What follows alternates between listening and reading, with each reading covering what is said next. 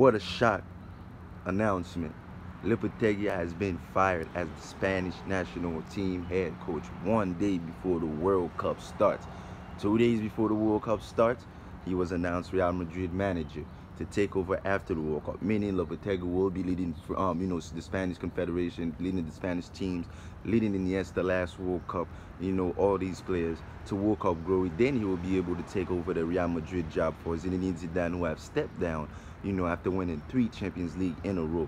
But now news have came out that Lopetegui has been fired by the Spanish Football Confederation, which is a shock news. But at the same time, you got to look at it from 2 points of views.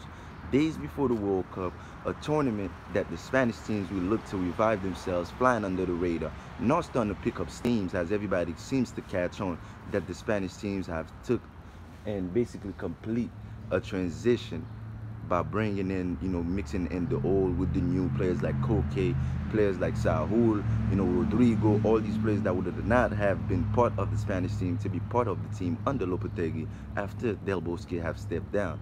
But days before the World Cup starts, you announced that Real Madrid have came out. Remember, there are 2 different things.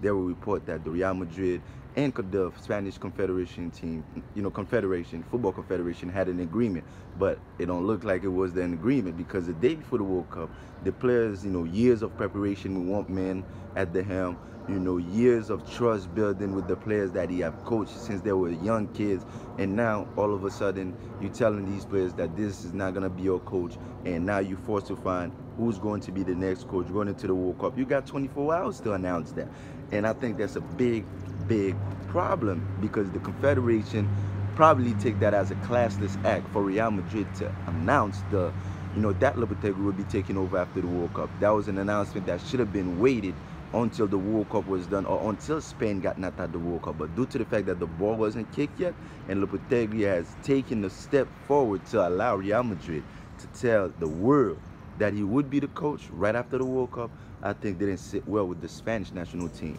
So with all that had been said, man, the World Cup is coming up tomorrow. First game, Saudi Arabia versus Russia, and this is all crazy, man. This is all fun and games. Still somebody get knocked out of the World Cup, and oh man, what do you guys think, man?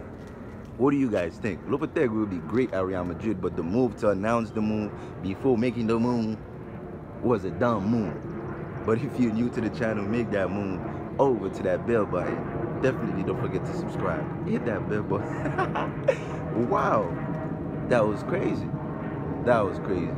Do you guys think that it was right for the Spanish Confederation to fire him because Real Madrid announced the news too early? Or you guys think that was a disgrace? He should have finished the job. Even the news was out that he would be leaving the Confederation and taking over at Real Madrid for Zizou. Let me know in the comment section down below.